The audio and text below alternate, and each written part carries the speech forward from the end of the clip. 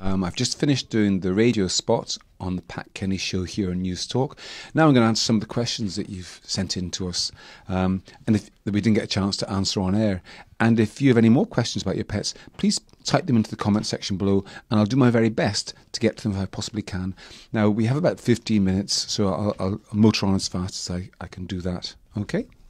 So, first one, here we are. Yeah. Okay, so hi Pete, I have a cat and he eats very well, the usual cat pouches and tinned food. Can I feed our cat leftovers from our meals, or is that not recommended? I think, first of all, you don't need to feed an animal leftovers because all commercial pet food is complete. It gives them everything they need. Fine. But then again, I know that animals like leftovers and people like to feel that they're not being wasteful, so they're using the leftovers effectively. So the rule of thumb I would suggest is that you try to limit what your cat has to around 10% of the total diet as leftovers. And if you do that, you're going to give the cat some tasty treats, but at the same time you're not going to disrupt the balance, the nutritional balance of the diet. The only time we really see big issues would be if people start to feed a lot of an unbalanced diet. An example would be if you discovered your cat liked eating liver and you ended up giving them lots of liver every day. And if you did that, let's say you're giving them half their food was liver now. If you did that, they'd end up with very serious illness indeed because of the excessive vitamin A in their body, and that would distort their bones and you get all sorts of trouble. So as long as you're sensible about it and keep it to around 10% of the total, no problem. Okay, so what's the best way to deal with our 5-month-old Bernese Shepherd pup? It keeps biting us. We've heard so many different suggestions. The best advice is to get professional guidance on this. That type of dog is going to be huge, really big, and because of that, it's going to be really dangerous. So if you had like a Chihuahua or a Pomeranian that was a bit snappy, you could live with that, and you could manage the situation. But if you've got a dog that's going to be 40 or 50 kilograms and it's biting, that's not tenable. So you need to nip this in the bud. It's really important that you nip it in the bud. Now, I don't want to frighten you because there's no doubt that puppies, they use their mouths to explore the world. They haven't got hands and thumbs and fingers to pick things up, and they use their mouths. And so they extend that sometimes to using their mouths on people as well. And one of the things that mother dogs teach their puppies is so-called bite inhibition. And that means that the puppy learns not to bite and learns, like a gentle bit of mouthing is acceptable, clamping down is not acceptable. And dogs are very good at teaching each other that. As a novice dog owner, you probably are not really aware of how you should engage with the dog to make sure that happens effectively.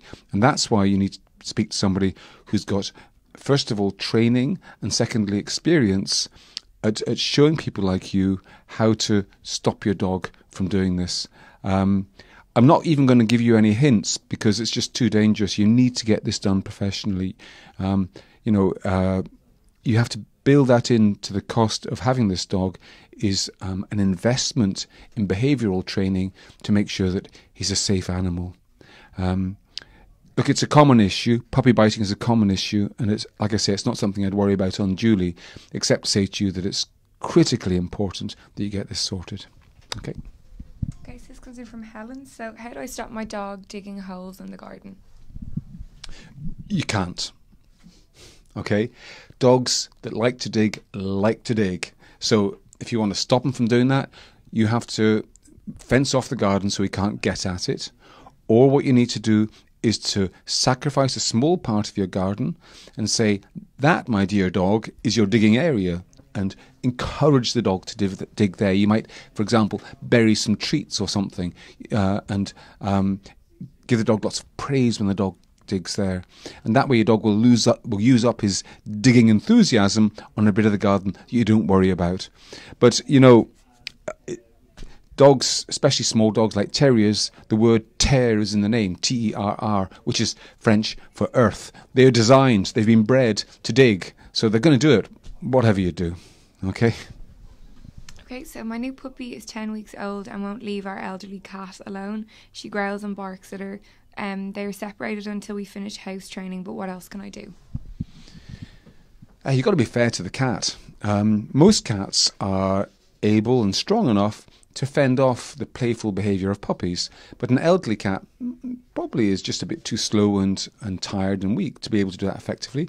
And so they could end up having a tormented life from this new arrival. So what I'd suggest you do is get a dog crate, which is a metal wire cage that you put your dog's bed into and put some of their toys in there in a bowl of water, and that becomes your dog's private bedroom. And what you do then when you're not around to supervise things, your dog goes into their dog crate. And most dogs actually quite enjoy that. It becomes part of their life. It's just like their little safe space. And it's safe not only for the puppy, so the puppy won't be bothered by other people, but also it's very safe for the cat, because the cat then won't be bothered by this marauding dog. The other thing I might suggest to you is it could be worth getting a cat tree. What a cat tree is it's a multiple level sort of platforms and scratching posts and so on. They can go up nearly as high as the ceiling sometimes. And if you get a cat tree, that means there'll be perching places on it that your cat can go up to and look down on the dog. And that will make your cat very happy indeed, because you'll be out of reach of this little tyke. Okay, so the last question's from David. So I have a pug. She walks regularly on the grass. When she walks on tarmac, she often gets a sore paw and licks until the pad gets swollen. Is there any way to get her more used to the harder road surfaces? It's probably aggravated by the summer heat. Sometimes that can affect dogs' feet. I guess it's like ourselves, really, familiarity. So spending, gradually increasing the amount of time walking on tarmac through the winter is probably going to help a bit. But it may be your dog has a particular paw problem. It's quite common to get irritated feet for various reasons in different breeds. So it's something you might want to talk to your vet about. The other thing is, of course, you can get little boots for your dog. If this is genuinely that your dog's getting sore feet because of repeated contact with the tarmac, then getting little sort of shoe-type boots that you put around each foot is something to think about. Why not? Okay, have we got another one there? Okay. I'm in now, yeah. So Siobhan asks, how do I get my dog to give me back when we play fetch? Yeah, it's kind of annoying when you throw a ball and they just hang on to it, isn't it? You want them to come back and give it to you so you can throw it again. Well, this is just basic classic dog training, where you have to get the dog to do the right thing one time and you reward them, and if you repeat that, then they'll gradually learn that, if they bring the ball right back to you, they get a reward. And then they're going to do it again and again and again. And I suppose, how do you do that?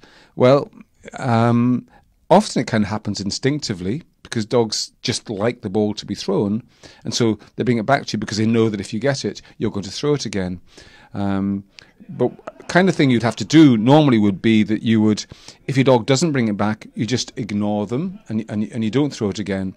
You don't chase them, because if you start to chase them to try and get the ball back, he'll think this is a great game as well, and that's not going to work for you. So what you want to do is just to kind of spend a lot of time waiting until he eventually does drop the ball close to you, and then you tell him he's a good boy and you throw it for him, and he'll soon begin to make the connection that if he drops the ball close to you, then you throw it for him, and he'll love that, and usually that works. Okay, so we bought a bird, a mini, I don't know if I'm saying this right, macaw, is that it? Yeah, macaw. We're making no progress with getting him to fly to our fingers or anything like that. We think he's a mini bird, and we feel really sorry for him in his cage, but we're afraid to let him out in case we traumatise him. Is there any way to train him? Well, there is, yes. But again, this is an area where I would definitely defer to somebody who has experience of such a bird. Exotic pets of all kinds are very tempting to get because they are exotic and quite magnificent creatures, but sadly they're often very much neglected, often accidentally, because people don't really understand their needs. So whatever bird, if I was getting a bird, even before I got the bird, the first thing I do would be to Google care of that particular species and find out all about it, the precise species, find out where it lives in the wild and what's recommended to give it the best possible life. Is it best kept on its own? Is it best kept with other birds in a small group? And I would try to find somebody who's kept these birds before, and I would talk to them. Don't try and reinvent the wheel yourself. It's quite complex, this stuff, but it's really important to do it right.